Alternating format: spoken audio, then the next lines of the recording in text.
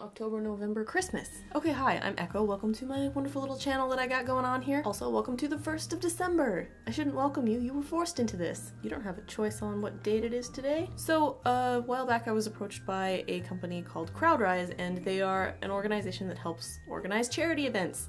And so they're helping me to organize a charity event for this glorious month of December. So welcome to the very first day of this charity art advent calendar. It's an art advent calendar. I need to stop. Every day leading up to Christmas, there is going to be a new video on this channel of a fancy new drawing for you guys to observe with your eyes. Absorb it. Absorb it into your brain. Proceeds from this event are going to be going to Write Love on Her Arms, which is an American nonprofit organization that aims to help people struggling with addiction, depression, self-injury, and thoughts of suicide. There are so many things about this charity that I absolutely love, so, you know, let's go on this magic ride together. There are two main ways that you can help contribute to this charity.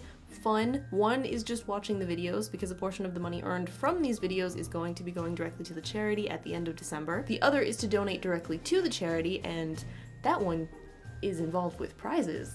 Ooh-hoo.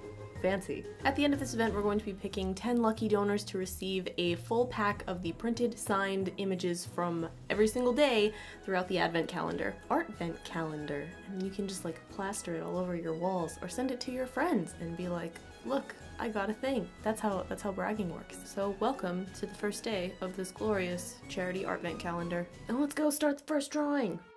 I may have gone a little bit overboard with the Christmas music in this, but that's okay. Since it's the first day, I figured I could do something kind of simple and just explain maybe my general drawing practice. So when I'm drawing, usually the first thing that I'll do is I'll make really, really light pencil marks to kind of get the basic shape of what I want. You can see in this video, I make my lines extremely light to the point where they almost aren't even being picked up on camera. Part of the reason I make my lines this light is so that when I go over my drawings with pen, I can erase the pencil marks and then they won't leave an indentation on the paper. This drawing I actually ended up inking with one of my gel pens, which generally takes a really long time to dry.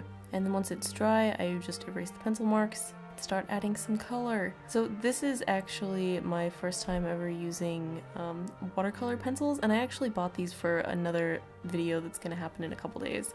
But I've got 2 shades of red that I'm gonna go ahead and try. However, the paper I'm using is actually not watercolor paper, so it's kind of warping. You live and you learn. And then after that, I'm just gonna add some splatter marks. Cute. And then we have it, an adorable little chewy bunny drawing that I just wanted to do for the first day. Something nice, simple. Some of the upcoming drawings can get kind of crazy, so brace yourself. And there we go, an adorable little chewy drawing. You ready to completely throw off the white balance? Oh yes, check that business out. Behold, drawing number 1 of 24. So that was fun. This is gonna be a very, very long month. 24 drawings, 24 days, up to Christmas. I'll see you on the other side. Bye.